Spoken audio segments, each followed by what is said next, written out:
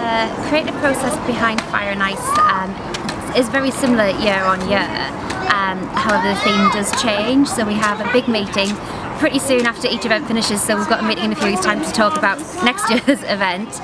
We throw ideas around the table, we think about what could visually work, but also what would be really interesting for people to come and see, and that's how we settle on the theme.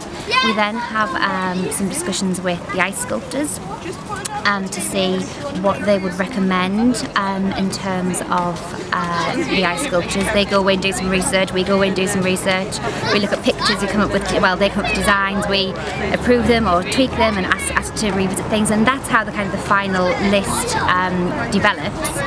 They're actually made from blocks of ice that can weigh up to 4 tons.